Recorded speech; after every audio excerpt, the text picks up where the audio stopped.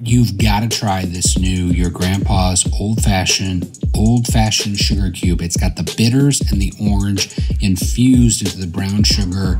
It's a mother and son small business. These are handmade in Carmel, Indiana. Krista and JD Harlan. That's what the package looks like.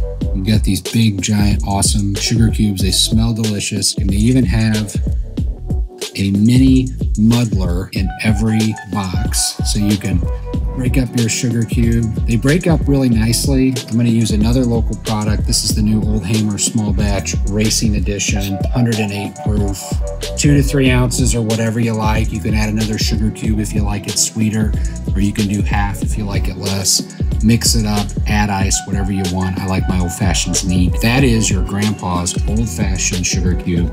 I suggest everybody go out and grab one of these because it's a local company, they're handmade, and they taste delicious.